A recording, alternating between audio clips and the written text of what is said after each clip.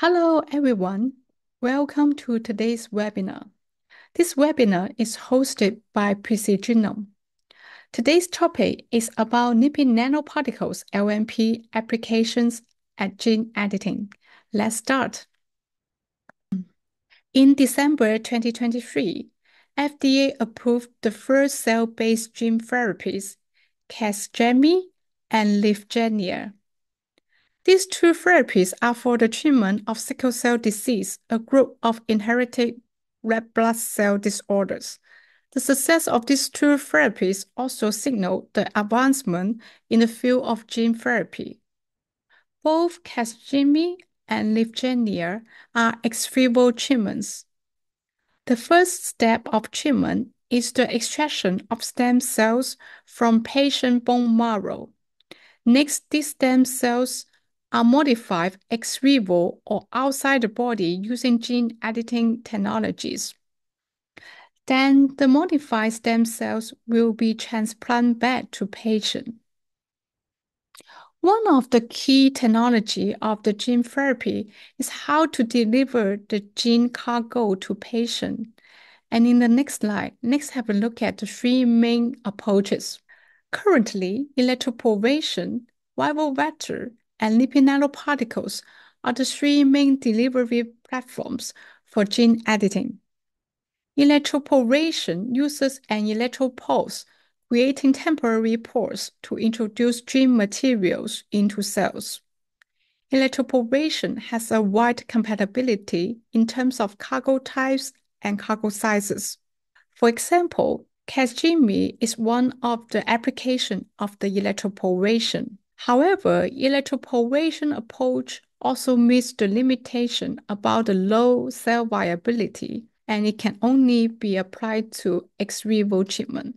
Viral vector utilize modified fibers to deliver gene material to cells. For example, Lyfgenia, another gene therapy approved together with Cas9, uses lentiviral vector for ex vivo genetic modification.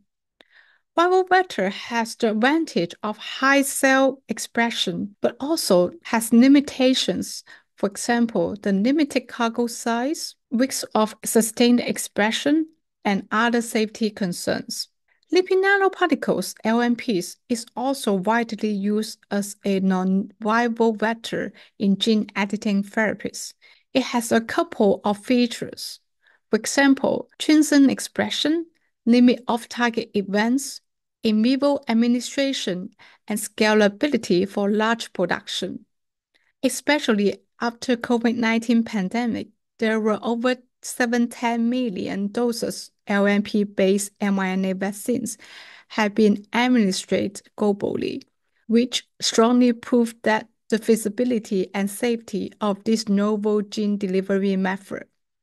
In the field of gene editing, NTLA 201 is a LNP-assisted CRISPR-Cas9 therapy for transthyretin amyloidosis.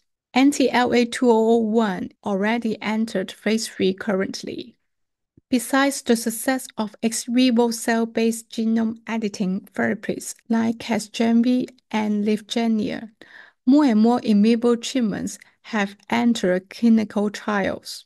There is a large percentage of these studies are adopting LNP approaches.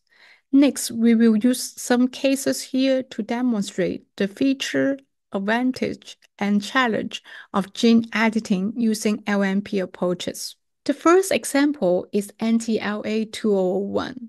NTLA-2001 is developed by NTLA Therapeutics. It is an in vivo single-dose treatment. It shows mild adverse events in the phase 1 clinical trial data.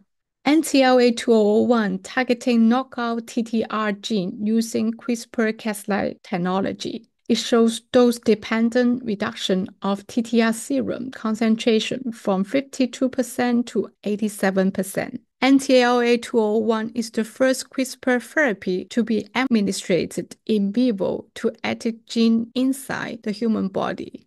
Currently, it already entered phase 3 clinical trial. NTLA-2001 is the LNP-assisted CRISPR-Cas9 gene editing method. One of the key components of its lipid formulation is the ionizable lipid LPO1. This novel lipid have a pKa value at 6.1 and its chemical structure is shown in the slide. The next example is CTX310. CTX310 is an in vivo gene therapy related to cardiovascular disease. Utilizing LNP approach, CTX310 delivers Cas9 mRNA and guide RNA to patient liver to reduce the expression of ANGPTL3. Currently, CTX310 is at phase 1 clinical trial. CTX310 is developed by CRISPR Therapeutics. For a long time, CRISPR Therapeutics is considered a company focusing on ex vivo application. For example, the Cas9, the first FDA-approved CRISPR therapy, is developed by this company. But recently, this company expands its in vivo pipeline to 4 applications. CTX310 and CTX320 are 2 therapies targeting cardiovascular disease in phase 1. There are another 2 programs are in preclinical stages. Besides systematically treatments, in vivo gene editing can also be applied locally, like inherited retinal disease (IRDS). Edit 101 is the pioneer in this field. As early as 2019, editors initiated a phase 1 and 2 study for the treatment of blindness caused by retinal degenerative disorder.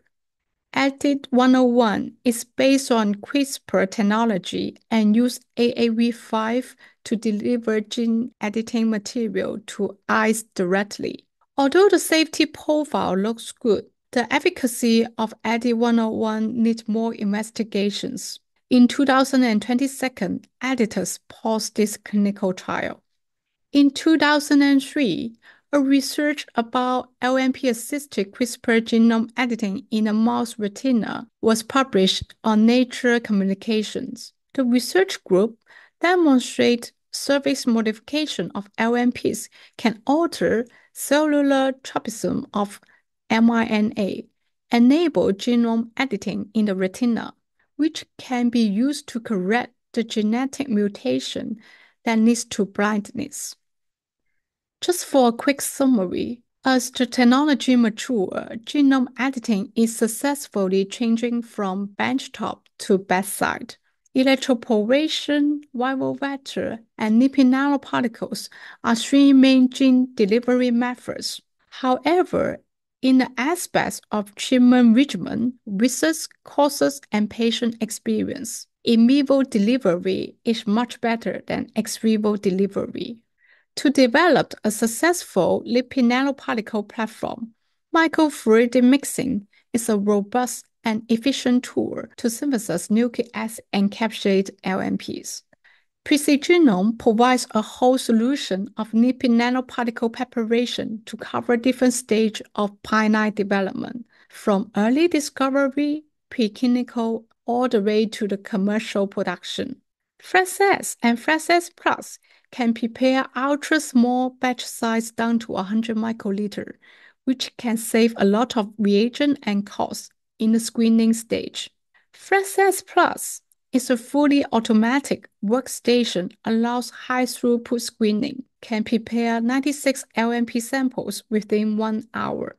FlexM and Pro are both reliable and flexible LNP synthesis systems to meet the needs of preclinical animal studies. Precigenome also provides cGMP-grade model mass for commercial production. For more information, please visit us at www.precigenome.com. Thank you for your attention. I'll see you next time.